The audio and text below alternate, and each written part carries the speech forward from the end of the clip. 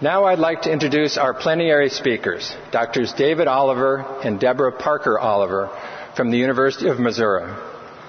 Following a diagnosis of stage 4 nasopharyngeal carcinoma with widespread metastases to bone, David and his wife Debra decided to go public about his disease to create a dialogue about experiences related to cancer diagnosis, treatment, hospice and palliative care, and eventually death and bereavement.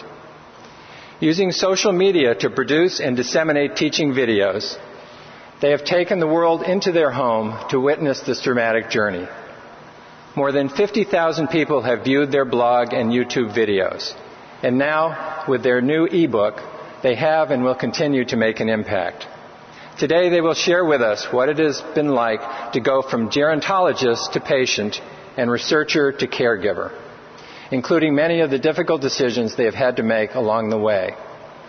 They will tell us what they need from hospice and palliative care, what this journey has meant to them, and how going public has created important teachable moments. Please remember to tweet your questions using the hashtag HPMQ hashtag. The Oliver's friend and colleague and Academy member, Dr. Paul Tatum, will be moderating the question and answer session following their presentation. Please join me in welcoming Drs. David and Debra Oliver.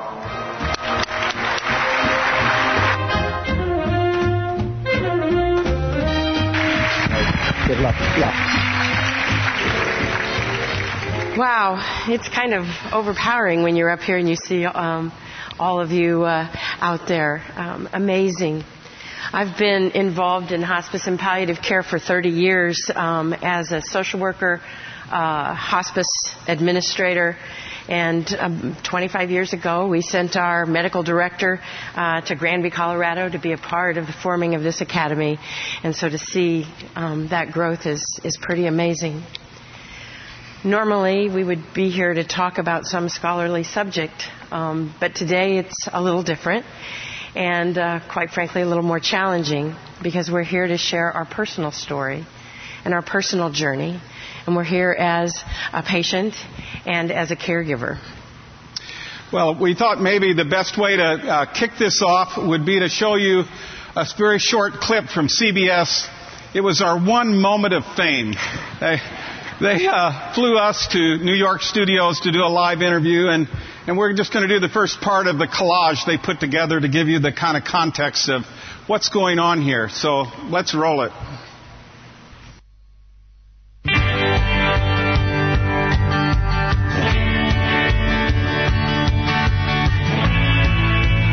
In today's Health Watch, learning how to live and how to die. A professor who has spent decades teaching others how to care for dying patients is now terminally ill.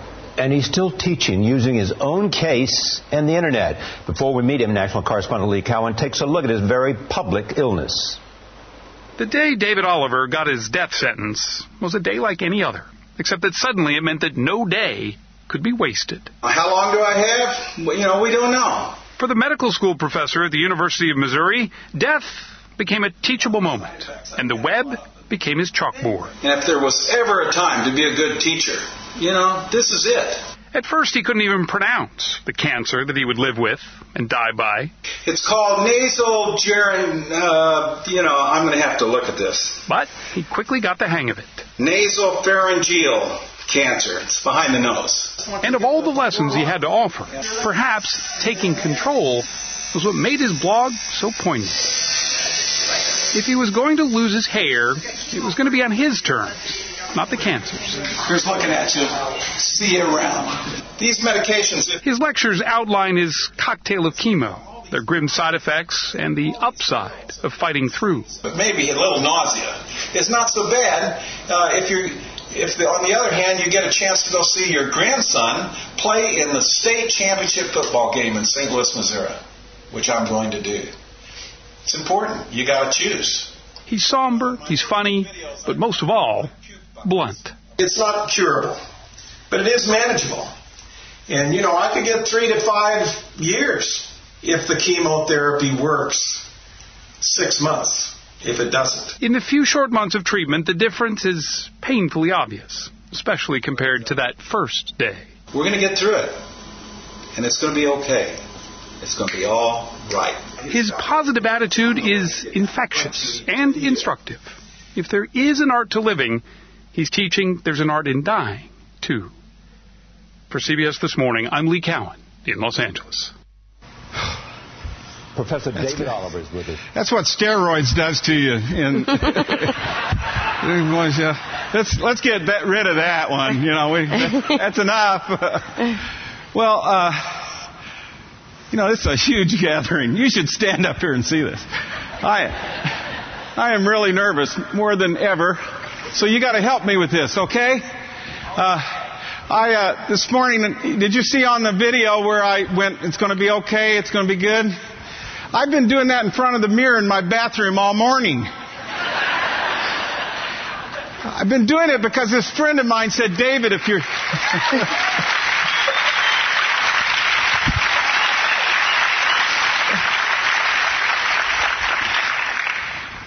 I've been doing this because this friend of mine said, if you get nervous, go into your bathroom, look in the mirror and go, hey, it's going to be good. It's going to be okay. It's going to be all right. And then go out and give your speech. Well, that's pretty good advice, except a couple years ago I was at this large gathering, nothing like this. And I was nervous, and the hostess came over and she said, David, are you ready? And I said, I got to go to the bathroom. So I go in the bathroom and I walk in and I think it's empty. And I do it out loud. I look in the mirror and I say, hey, it's going to be good. It's going to be all right. It's going to be okay. And just at that moment, this guy flushes his stool in the stall. And I just freeze.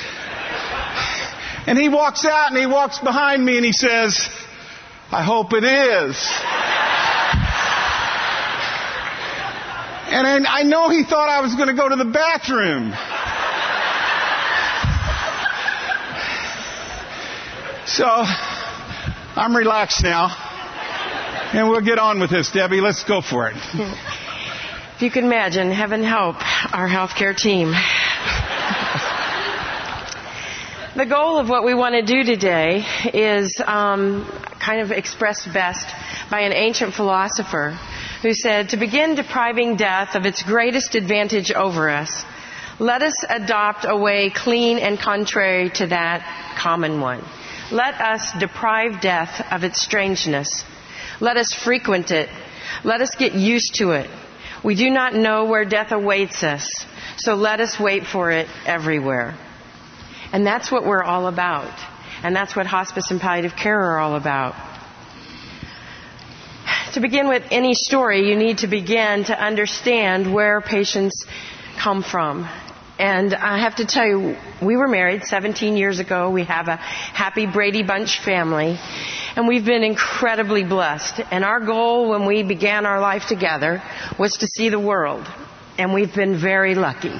We have stood at the base of the pyramids, walked on the Great Walls, been at the base of the Acropolis, been through the Strait of Magellan in South America.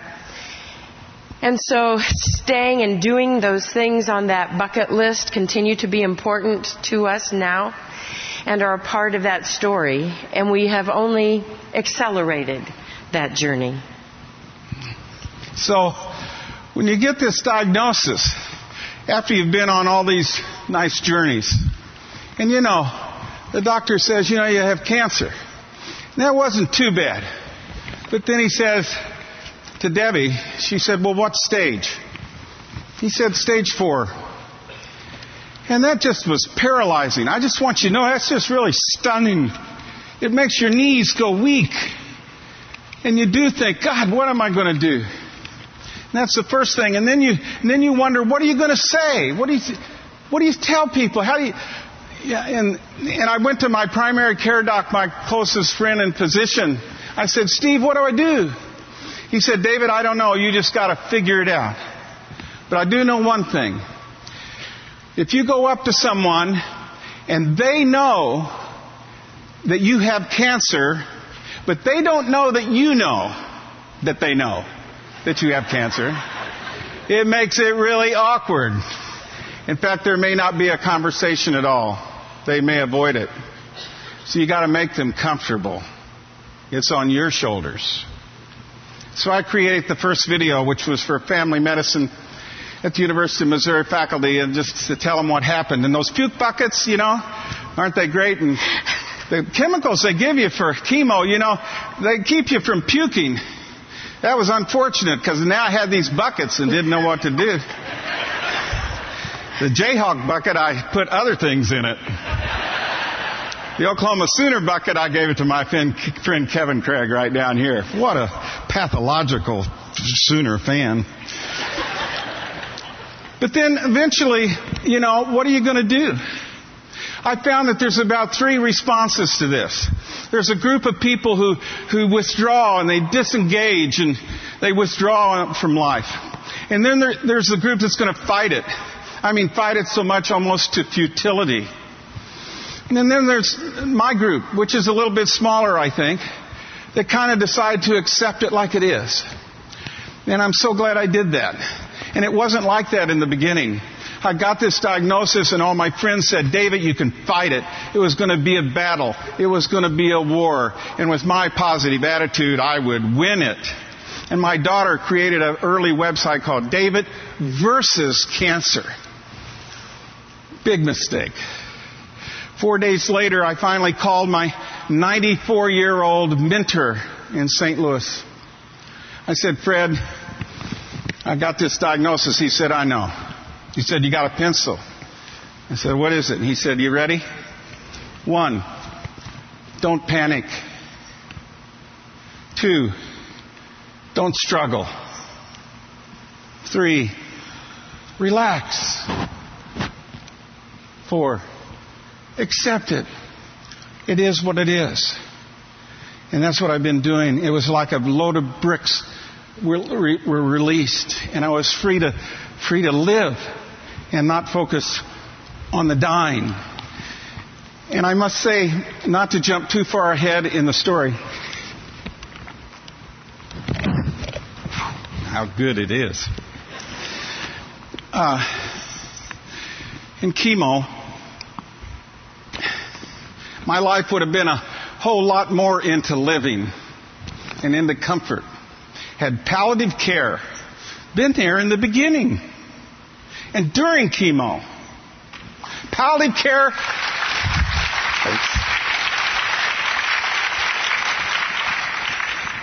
These two are inseparable. And we've got to change that.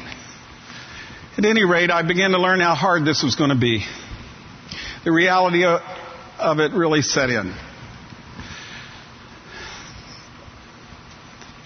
You see, I'd wake up in the middle of the night and hear Debbie crying.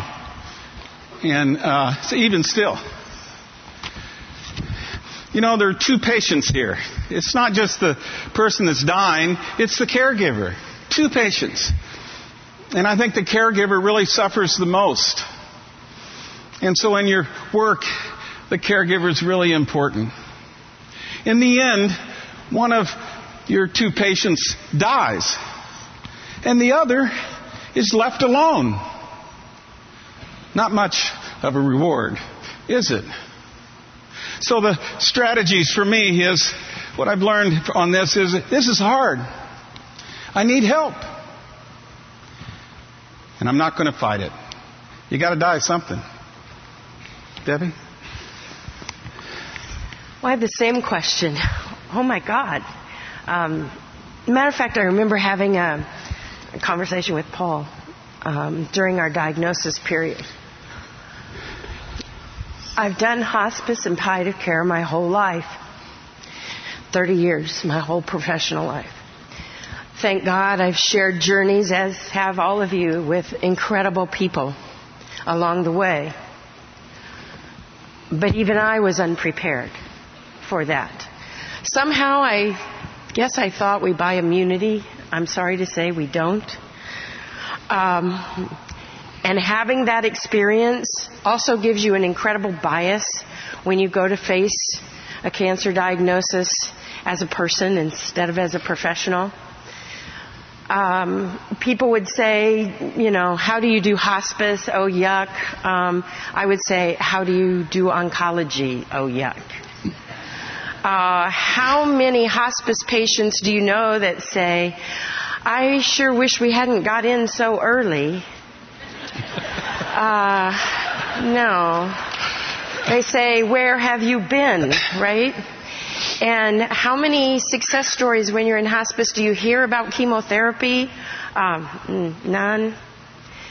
I was also lucky in my professional capacity to meet an amazing man who's also become a personal friend of ours, Dr. Clay Anderson. And once at a state organization, we had this conversation. I said, I can't imagine ever going through chemotherapy. He said, okay, we're going to make a deal. If you end up with a cancer diagnosis, you call me, I don't care where you are, and you come, and I promise to be honest. Because quite frankly, I hadn't heard a lot of honesty out of oncologists. So guess who we called? And we went and we saw Clay, my oncologist who has become reformed and become a palliative care doctor. So it's true, we didn't have formal palliative care, but we kind of generated our own resources. At diagnosis, before treatment, little to our medical oncologist did he know, we had a treatment scheduled, but we went to see Clay before we actually had made that final decision.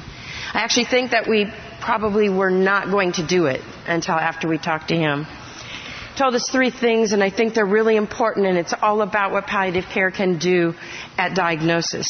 The first is that we could jump off that train anytime we wanted, that we were in charge. And boy, in the healthcare system, you don't feel that way. And reminding us that we had the power to quit if we wanted to do that was very, very helpful. Secondly, he explained the progression of the symptoms and how it's going to get worse with each additional treatment so that we could plan around that and expect it. And so all of our travel that he knew we'd love to do, he said, if you got things to do and places to go, do it in the 3rd week and do it as early as possible. And we did a lot of that. And last, he began to help us understand that there's going to be a cycle to those treatments. That it's going to be a little bit better by the end and a little worse at the beginning. Now, I don't know why our oncology team didn't share these things, but they didn't. Partly because they didn't know us. And that's a big difference. I also trained a palliative care social worker, and so I called her up, and we sat down, and I said, I wrote a paper on how to redefine hope, but I can't find it. I can't find any hope. My normal solution would be to go to the literature, and I'll tell you there's no hope in this cancer in the literature. And she was very helpful and gave me some books to read and said, all that saying you kept telling people all those years, take a day at a time. You got to take one step at a time through this process, step by step. Hope lies in the next step, not in the end. See, in hospice, we see the end. And so consequently, the strategies that I came up with were first to realize my life would never be the same again. And it doesn't mean it had to be bad. It just had to change. And that while I might distrust the oncology, I could have trust in palliative care. And that was an easy sell for me. And that hope lies in taking things step by step. And so we learned over time as we did these videos, the response to them has just really been overwhelming. With that first video, my intention was not to inspire anyone. I just wanted to tell people what was going on.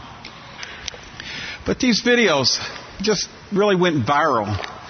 And it's 59,000 hits on that blog so far from 74 different countries. And I learned, this is a lot bigger than the David Oliver story. This is going on all over the world of people dying from this insidious, cunning, really baffling disease. And we got so many responses. I'm going to read about 3 or 4 responses that are really neat. And except I should tell you about the law professor who called and said, from Oklahoma, by the way, who said, "What's the deal with the puke bucket?" But other nicer comments. A big hug from Argentina. We even got replies from Iran. You are a true inspiration for all of us. Best regards. This one from Mexico. Another one. I've spent more than 17 years of my working life at the MD Anderson Cancer Center, and please believe me when I say that what you are doing is of real benefit to a great many people facing this same kind of journey. I have seen firsthand that a positive attitude can really tilt the odds into your favor. And another. This undoubtedly is the best and most important teaching opportunity you've ever had. Your videos will help many people who are experiencing any type of serious situation. And each step shared helps someone, each step you are sharing helps someone else along the way. Thank you. And it goes on and on. And it's been very gratifying. And it's my strategies for all this is, let's take control and make a difference in the time I have left. And of course, we're hoping this makes a difference. And finding meaning and purpose. And these videos are doing it for me. Now, don't worry. That's not a beer. That's O'Doul's. Yeah. Chemo Cafe had never seen anything quite like it before. That's what we call the AIU. We hate that term. So I had the same thing. It's bigger than me. I am an introvert, and you can tell I have an opposite partner here. And I am not one to show public emotion at all. And yet, I awake on a Saturday or Sunday morning, and there's my back on the front page of our paper. And an AP reporter had followed us around and done some interviewing with us, and we thought, okay, this is going to be no big deal.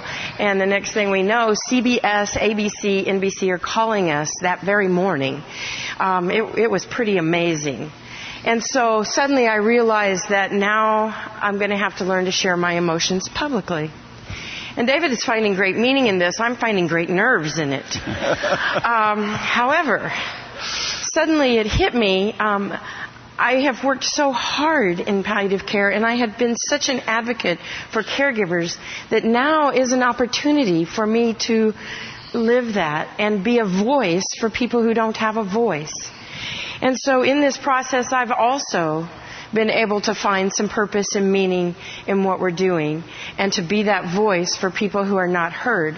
And you see, the caregivers don't get heard because everybody's really listening a lot to the patient. And I'm just going to remind you that hospice and palliative care are about the patient and the family. And so everybody's saying, how are you? How are you? And everybody tries to think that they can explain the medications to him, and he's completely confused and clueless. And I'm the one that's having to manage all of that. So take a minute and ask the caregiver too.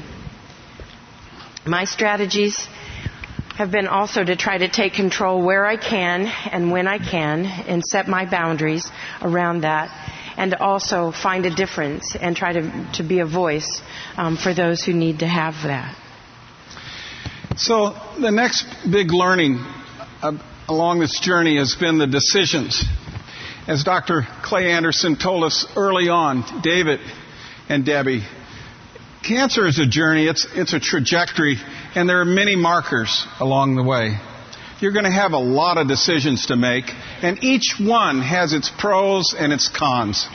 And that has proven, Clay, to be true at every point. And what bothers me, though, if I had a magic board here to write on and to lecture, what's missing in the trajectory is for the oncologist to say to me, David, what are your preferences? That has never been asked to this day from my oncology team. What is your preference? My primary care doc and my palliative care team that finally is in action certainly talk to me about that. But not the oncology team. When I was faced with, do you want chemo or chemo and radiation, and so on. But never did anyone say, well, David, do you want none? Which I thought was a pretty good option, actually. These patient preferences is the missing ingredient. And if you don't get in there, then you get sucked into this healthcare system run by oncologists who, think they're going to save your life. And what happens is you begin to depend on these quarterly reports, I call them. Like a business corporation kind of lives and dies on these 3-month quarterly reports, how did we do? What are the profits? What are the results? It's no difference with cancer. Every 3 months, at the beginning, of course, it was every 6 weeks. But every 3 months, and the anxiety that you get before those PET scans is just enormous. And, I'm still not sure why I need PET scans. Because what if I've decided, really, I don't think I'm going to go through another round. So why spend all that money? I'm still curious about that.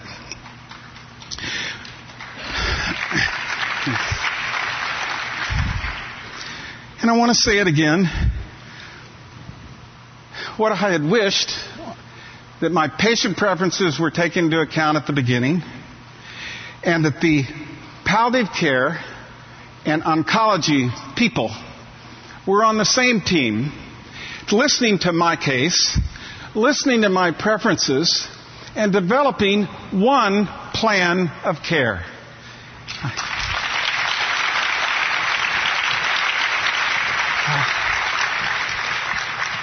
And so my strategy, by the way, that's my oncologist. I do love him very much, I want you to know. But be strong, know your preferences, stick to them. A lot of people just simply aren't being asked what they are. And family and caregivers have lots of decisions that have to be made as well. All along the way, David has actually talked about the continuum of care his entire professional life. In gerontology and geriatrics, we know it continues to be a problem there too. And he would say, "Who's my quarterback? Are you my quarterback?" He said that to the surgeon. Surgeon said, "Yes, I'm your quarterback." We never saw him again. That's the last time we saw the surgeon. Yeah. Said to the radiation oncologist the same day, actually, "Are you my quarterback?" He actually was a little bit more honest. He said, "It's probably going to be the doctor who sees you the most," which seemed to be a little bit more true. However, what we found out really is that I get to be the quarterback without a lot of training. I'm a social worker.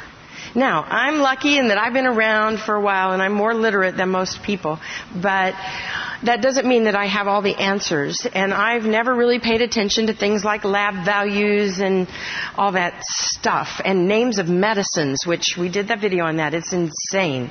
Wish that they would call things what they really are. And so I've had to learn that stuff. Now again, our initial palliative care consult with our dear friend, he said, "I'm going to be mad at you if I hear one thing. That you're in the hospital because somebody didn't give you blood. They let your hemoglobin drop too low.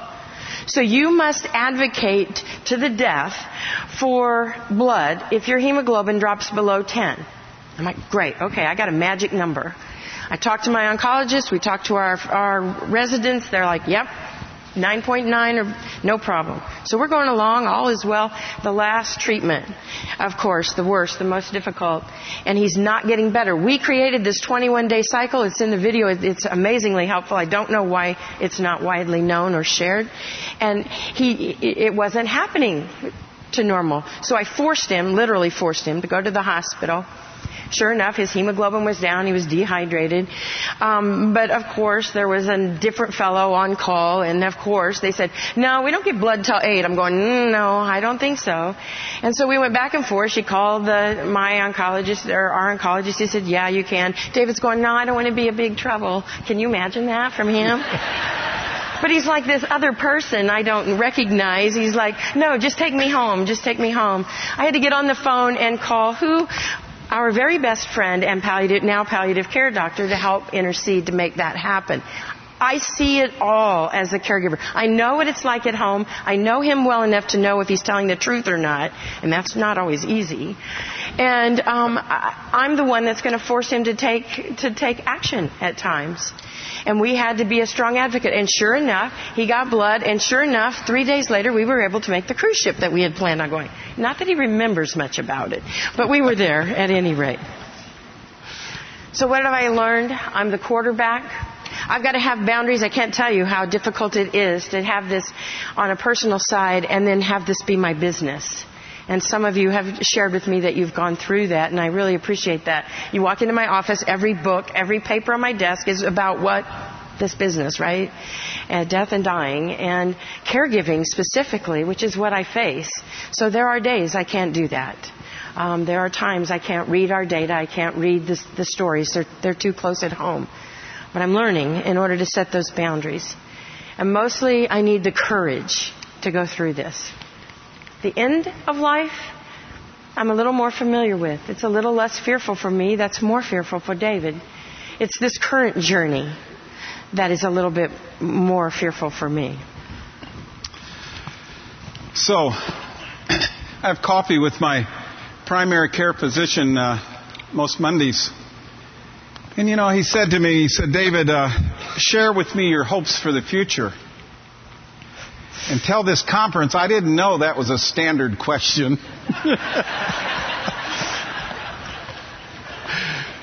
And no one had ever asked me that. I thought it was really a good question. And I had to think about it for a while. And I said, well, Steve, I want to die well. He said, well, what does that mean? Well, I want to die well. Yeah? I want to tell you that filling out an advance directive, and I hope everyone here has, that's a lot easier to do when you're healthy. But putting together an advance directive when you have a death sentence, it's a lot harder.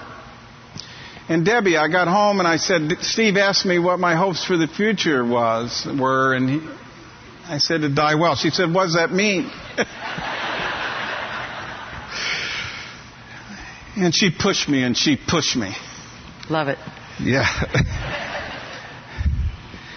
So what I did, I made it simple. I developed an acronym, and it is my exit strategy. And I thought the acronym would be easy because I wanted my family to grasp it fully. I wanted my palliative care team to grasp it, and especially my oncology team to grasp it. And the acronym is HOPE. Pretty simple. The H is, I hope, the H is for dying at home. Who doesn't want to die at home?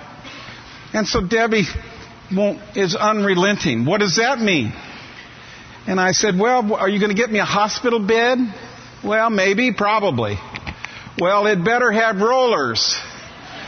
I want to be able to roll to the dining room table. We got a big one.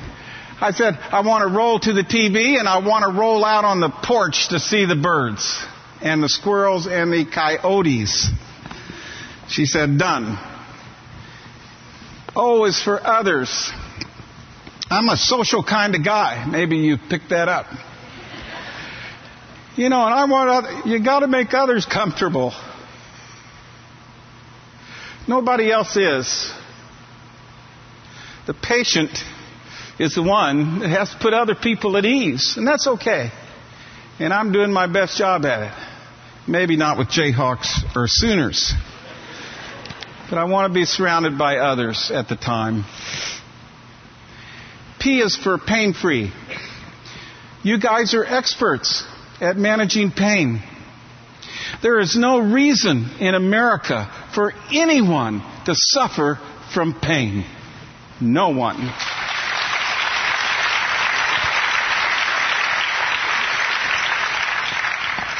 I have made it clear that I want pain medication even if it means I'll be unconscious and unaware of what's going on around me. And that's going to be clear to everybody. And then I can't hear the jokes they're saying about me either. The E is for remain excited about living. As long as I am conscious, I want to be talking about the great Missouri Tigers.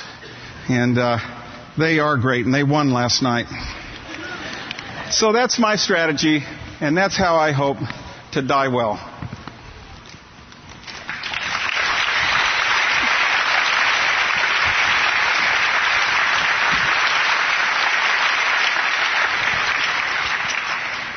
And that's part of the joy you have when you have warning in order to be able to have these conversations. And I want David to die well. So now I know the game plan, right? The problem is I need a strategy, too, to make it happen. And as knowledgeable as I am, and as much love and support that we have from our children around us, I realize that I'm going to need help in doing that, too. So I couldn't let him one-up me. I had to come up with my own acronym. Courage. Calm in the midst of fear. People say, what are you afraid of? You ask that to a dying person, and a whole lot of them are going to say pain, and it sounds like I finally convinced him we can take care of that. They ask me, what am I afraid of? I'm afraid of lingering and lack of quality of life that we have fought so hard and we give to so many. So I've got to stay calm and believe in that. Organize boundaries. I know it's not easy. I think it was Ira Byock who said being a caregiver is almost like a diagnosis in and of itself. And I have to work and continue to figure out how to do this work and take care of him all along the way. Uncertainty while waiting. This is a really hard time. And this is the time that those of us in palliative care don't know a lot about, this waiting time. We figuring out how to make plans, and is he going to be here? And we're so thankful that we are, because we didn't know that 6 months ago. Respite from the ongoing stress, because it's not just even the physical stress, it becomes the emotional stress of going through this all the time and being good to ourselves. And I'm not very good about that. That's not been a part of my normal self-care routine. Asking for help, that's really strange because I've been trained to help, not to ask for help. And it was the point at which we had the blood issue that Dr. Craig said, I think it's time we become palliative care patients.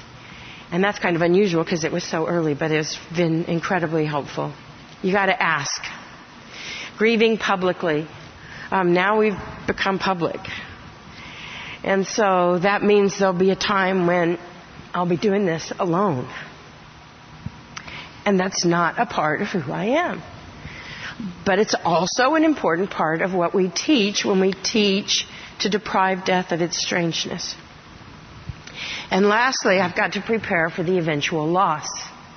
Not done that before either. So what does that mean? How do I develop a re-entry strategy, and how in the world do I do that while he's still here? He keeps asking me about it, and it's very uncomfortable to talk about. So we've got to figure that out. So in conclusion, this is both a shared journey and an individual journey requiring hope and courage. Thanks a lot.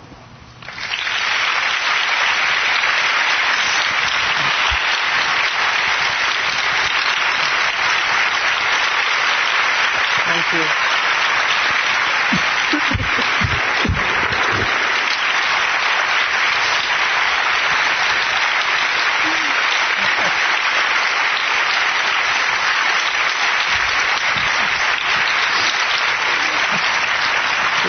Thanks.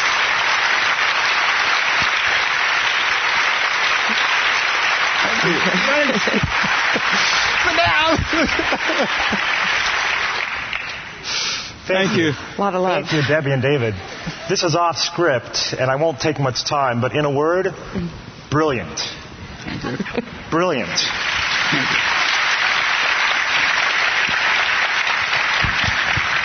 So I am Twitter handle Doc Tatum, at Doc Tatum. You can call me Paul. I'm a colleague, and more importantly, you guys are my friends. And what we're going to do now is we're going to take questions. And, please remember what we're going to do here is have you all tweet your questions using the #HPMQ hashtag. Pound gets it into that hashtag thing. There's a bunch of great ones out there. If you're not on Twitter, please ask a neighbor to tweet the questions for you. And, I'm blessed not only because I'm your friend, because I also get to sit next to you every now and then at a Mizzou football game. That's right. First question. Jim Cleary had some great ones. Is there a microphone? Jim, right here. Jim Cleary asked, can you talk about how the cancer diagnosis was delivered? And what advice would you give on doctor-patient communication? Delivering bad news. We teach we've delivering We've bad given news. a speech called The Bad Bringing of Bad News. So David's in surgery, he's gone through the biopsy, and we're my daughter and I are the last ones in the waiting room, and they come out and they take care of the bad news room. And I'm like, and it's gone on longer than it should. So we go in there, and she's a nursing student at the time, and I proceed to kind of tell her how the bad news script works so that she'd be prepared. Silly me. He walks in, he stands at the door, and he says, we found metastatic disease. I don't know where the primary site is. That's it. Not even hello. And then my daughter, after she picked herself up off the ground, being the great nurse advocate that she is, she said, so does Dad know yet? And he goes, no, I was headed to go tell him now. And she said, do you think we ought to be with him? They weren't planning that. So it was bad. And so communication then between David and him when they did tell him and we were there was bad. David was still coming out from anesthetic. I don't even know how much he really remembers, but he latched on. The mistake that the surgeon made was to say, I don't know the primary site, but this should be curable. It should be fine. He did not know the primary site, nor did he know that it had been widespread to the bone, nor that it was stage 4, We hadn't had a PET scan. and made the statement, this is curable. That's why he's not our quarterback.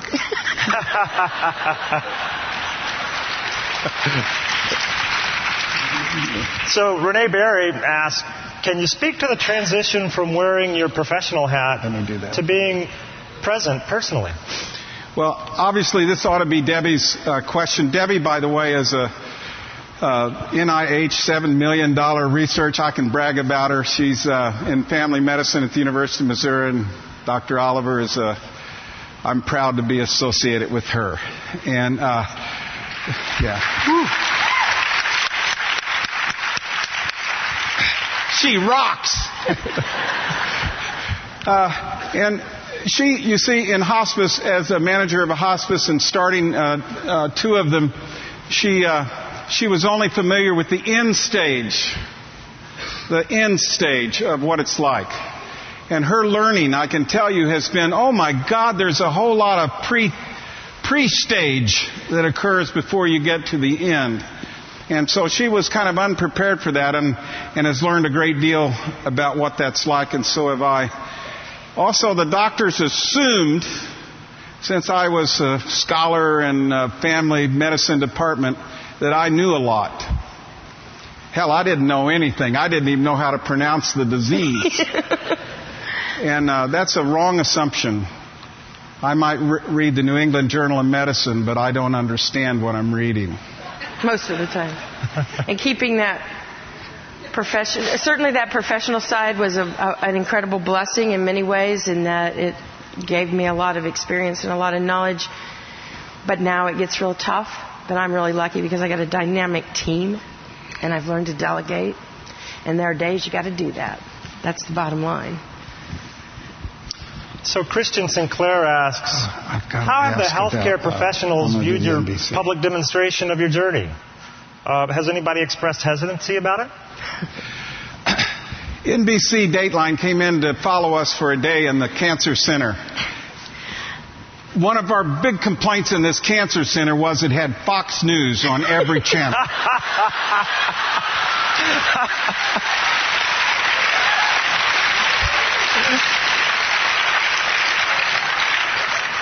The day the cameras came from NBC every channel was turned to NBC.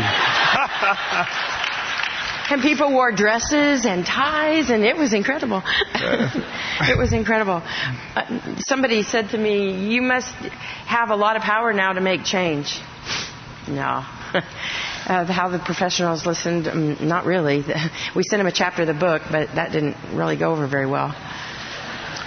The direct answer to how do you teach the public to respond, is this the next question? Yeah, so Lyle Fennig's asking, how can we teach the public to respond when someone learns the person they're speaking with has an advanced terminal disease?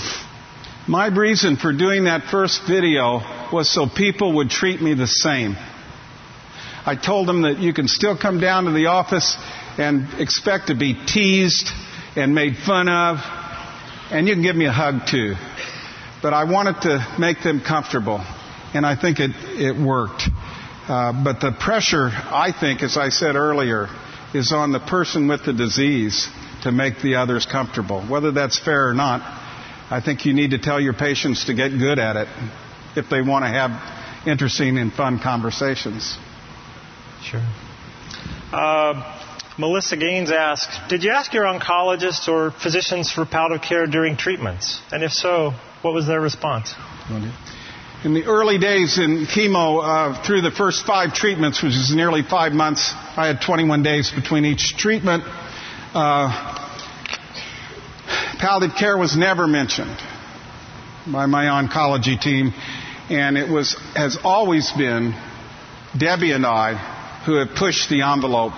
In the very beginning, going to Dr. Clay Anderson that Debbie mentioned to get a second opinion. We did that on our own. No one suggests that we do it. The key part of this question is, did you ask? And I guess I didn't figure I should have to. And I guess that's been the most disappointing thing to me about the system, is that you have to ask for everything. Now, I have been taught how to advocate for others, but I've never really been taught to advocate for myself. So when we had questions about things, we would leave and go, don't other people have questions? And I know we've got probably more questions than most people, but surely these same questions get asked of these same healthcare professionals over and over and over. And yet, volunteer information wasn't coming. We had to ask, and so we've had to learn to ask. And it took a while. If you go to video number 4, I talk about those 21 days between treatments. And I experienced all 22 side effects. And it was awkward, and it was awful. I hated it. And no one on the oncology team told me what to expect. And if you look at that video, I was able to trace exactly what happens on day 1, 2, 3, and 4, and so on. And of course, the first 4 days you're on those steroids and you feel like Superman. I mean, to tell you, that's a good time. Although I was driving on the wrong side of the road. And nobody warned me about that. Yeah, right. But then day 5, man, you go downhill. And man, it's awful. And the fatigue and exhaustion is horrible. After a 3-hour nap, you're still exhausted. And you have dizziness and balancing diarrhea and constipation. Man, I think Synacot is the best drug on the market. And I could go through the sores and the metallic and taste and food tasting like cardboard. No one told me about what was coming. It is a palliative care team I know. Wouldn't you tell me, David, these things are coming, and this is how we will help you deal with it as you go down your course of treatment. We're going to move to the next question, but if you have not seen that video, go see it. Frank Mueller asks, tell us how this has affected your spirituality and your beliefs. As often asked, and rightfully so, we've had a lot of people praying for us. And if you want to, please do. And we appreciate that very, very much and honor it. We've been careful about sharing our personal beliefs because there's a plethora of beliefs in this room, from A to Z. And Julie, how many foreign countries here represent? 12, I think. And you said at the beginning, or Tim, I think it was 12. And they have different, sometimes, beliefs, and even within our own boundaries. But I will share this, that Zen has been particularly helpful to me, and the Eastern philosophies and Buddhism. And I meditate every day with Zen sayings. I don't understand half of them. But I think about them, and I work at it, and I have my mentor in St. Louis helps me. And I found it extremely useful. My own spiritual journey, I'm a Christian, I guess, and I celebrated the Holy Eucharist when John Paul was there in 1980. I have a cousin who's married to a rabbi, and, I've been around the loop. And I think I'm covered.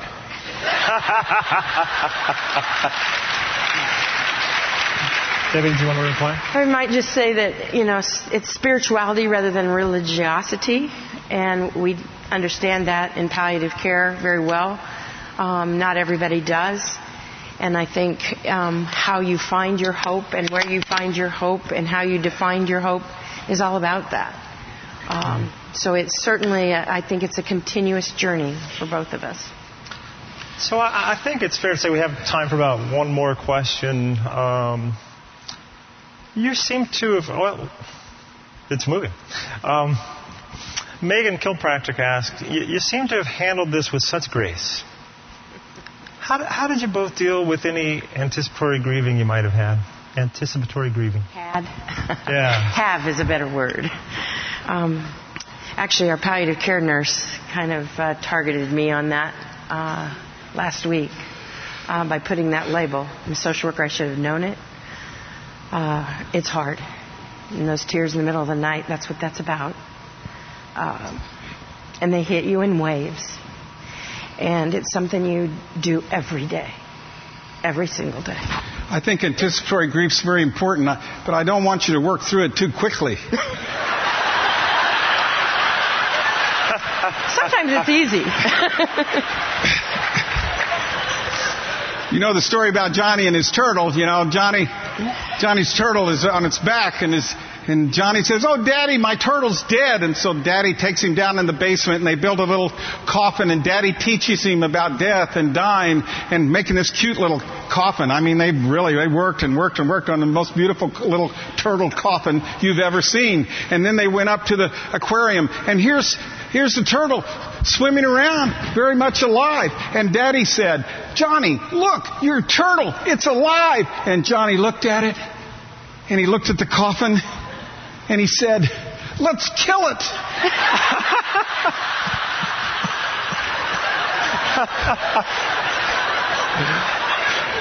So don't work through your anticipatory grieving too quickly, okay?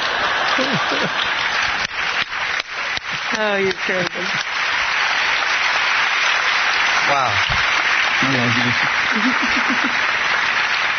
I made the comment earlier, those who know me, I was actually an introvert until I met this guy, right, actually. I'd like to invite David and Debbie to provide some closing remarks for us now.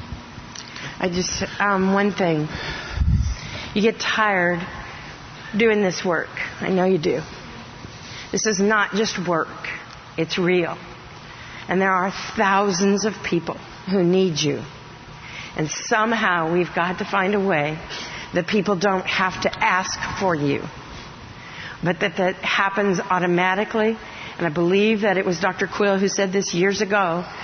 We automatically refer to physical therapy when we have a broken hip or a broken replaced knee. Where's palliative care? So be a strong voice and don't ever think that what you do doesn't matter. Just two quick things. A request and some advice. The request, just take care of my Debbie, okay? Will you do that?